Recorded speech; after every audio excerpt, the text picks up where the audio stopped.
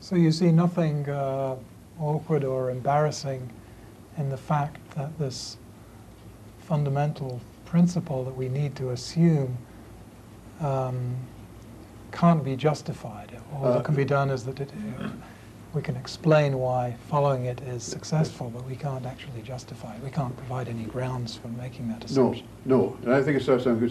That's what I meant by the Humean predicament being the human predicament. I think we have to settle for that, and it's of a piece with recognizing the fallibility of science generally. In your explanation, you make use of the notion of similarity, and you use the phrase subjective similarity. Yeah. And I think I know what you have in mind. There can't be an objective sense of similarity because of this Goodman problem that everything is similar to everything else. Yeah. But can you say more about what you mean by a subjective probability? Well, yes. In principle, it can be tested by conditioned responses. The creature happens to do something. That's operant behavior, as Skinner calls it. Just shortly after, some stimulation has been given him, and then you reward that. I call it, hardly say response, but that bit of operant behavior, you reward it. And then, because of this primitive induction, the creature expects that reward again when he responds in that way to a similar experience. Well, now, this can be used for a psychological measurement, in principle, of the creature's standards of similarity and degrees of similarity.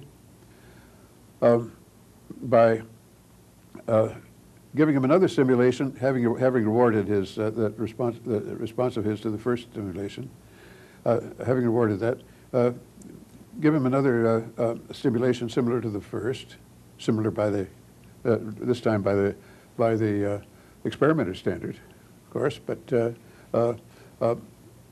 not very similar. Just reasonably, and the creature responds the same old way, and you penalize him instead of rewarding him.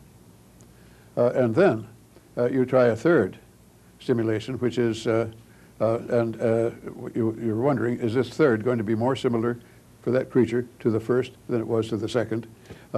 And you decide that by whether he responds or doesn't respond in the way that he had to the first two. If he does respond in spite of the punishment, it means that it's more similar to the first than to the second. So this is so subjective similarity, in short, turns out to be something that does make experimental and scientific sense, unlike absolute similarity in the abstract. I have a sort of inchoate question about the evolutionary argument, the evolutionary explanation of the accuracy of our expectations. It seems plausible that this might explain the accuracy of primitive expectations. Do you think the same sort of evolutionary argument can be used to explain why we're so successful in science? Why we manage to hit on profound theories of the world that work so well? I think it must be the same principle, and I think this isn't just a happy accident, that we've been guided by the expectations from this most primitive level onward in elaborating our science. And when the expectations induced by primitive induction don't pan out, we back up and discard that hypothesis, so that we're using the same old primitive reaction, primitive apparatus of expectation, I think, right along. The difference is that we're building a more and more sophisticated structure to which to apply it. I want to ask a question that's related to a paper that you wrote called On the Nature of Moral Values, which I think may relate to this question too. In The Nature of Moral Values, you outline the two parts, as it were, to the way that we learn these responses or become conditioned. There's the first part, which seems to go along two axes. One is that you are rewarded by pain or avoidance of pain, or pleasure or avoidance of pleasure, or pain and pleasure. And that goes along one axis.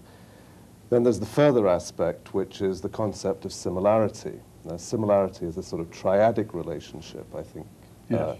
In the sense that something is, A has to be better than B, more like B than C, right? And then you're saying that, in answer to what Bob was saying, that this, in fact, is something that is actually the way in which we learn our science as well, because ultimately this is our primitive equipment, okay? Now, you were using that as an explanation as how, in fact, we evolve that's how our moral theory or our morality would evolve.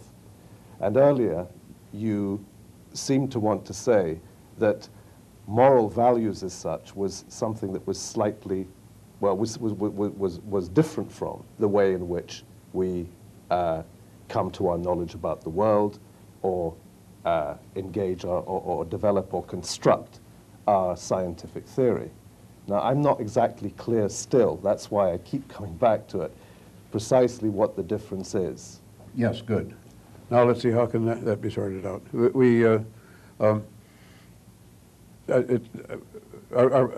the first place, I think of course, our moral training has, or our moral, the development of our moral values in the individual has two sources. I think one, there's the innate part, the kind of thing that accounts for altruism among animals, other animals as well.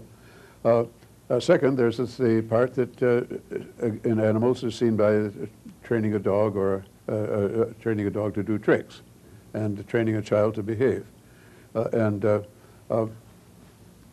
now, it's the same old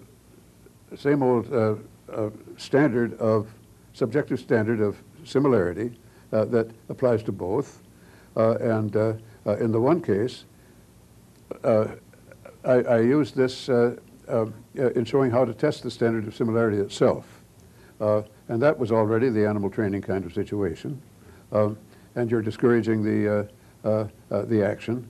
Then there was that further step in, if we're trying to measure similarity, but in the case of training behavior, we're doing the same thing for a different purpose this time, namely just to discourage that thing once and for all. Is there any further connection there? I think that's what the moral side and the scientific side have in common. On the moral side, there is, then you see, this primitive scientific element involved, namely, I mean, insofar as you might say that induction or expectation is the primitive germ of science, namely, that is exploited in moral training.